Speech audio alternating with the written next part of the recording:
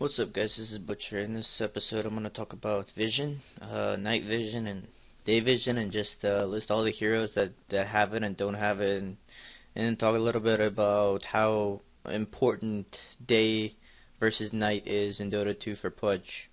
So to start off with, this is a Wikipedia. This, like, you can find this anywhere, but I mean, this is easily accessible, but most people just don't recognize that heroes' visions are different during the day and during the night. Now, most heroes have a vision of 1800 during the day. Here, most heroes, and most heroes have a night vision of 800.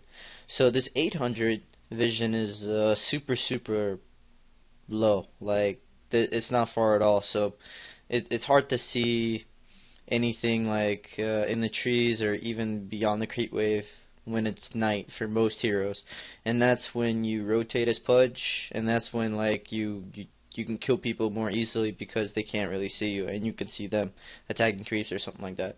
So Luna and Lycan have 1800 vision during the night when Lycan is in Lycan form, and after Luna's skill, the Luna Blessing. Bounty Hunter has a little bit higher night vision. Night Stalker is a big one. Slark is a big one. Slark, when you're trying to gank Slark as a Pudge, during the day or during the night, it sucks because he has night vision. So, Sniper, this doesn't really 200 more range. It doesn't really do much. This doesn't really apply that much. I think Puck also has night vision, and yeah, but I think those are the big heroes, right? So basically, when you're trying to get Slark, Puck, Luna, Bounty Hunter, or something like that, then they have night vision.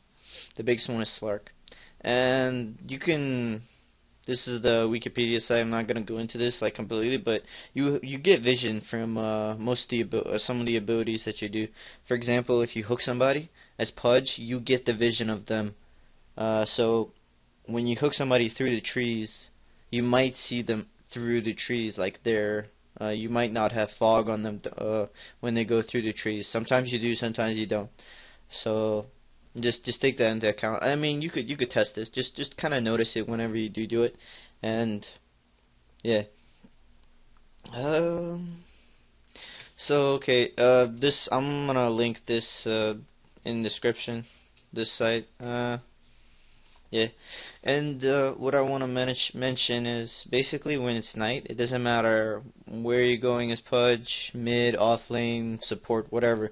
During the night, you don't really want to farm. You want to be off the map and where enemies can't see you. So what it does is people really can't farm, and they're scared that the Pudge is going to hook them.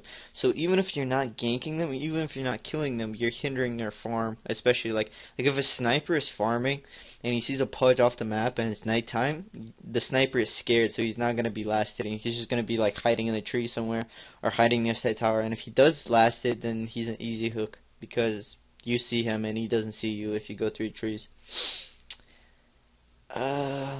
And that's the day. I think takes 6 minutes, like the day cycle, and then night takes like 4 minutes. Don't quote me on that, but like night is definitely shorter than day. And you can see the little icon at the top, whatever it says the time, like 11 p.m. or 11 a.m. or something like that, so you can take advantage of that. And just play according to it. Yeah. So like whenever it's getting whenever it's getting close to a 4 minute mark, that's when the first night hits. That's when you want to gank. It doesn't matter what level are you. Like, it's a high possibility. It's a good chance that you do want to go gank. Hope you guys found this video helpful. Thanks for watching.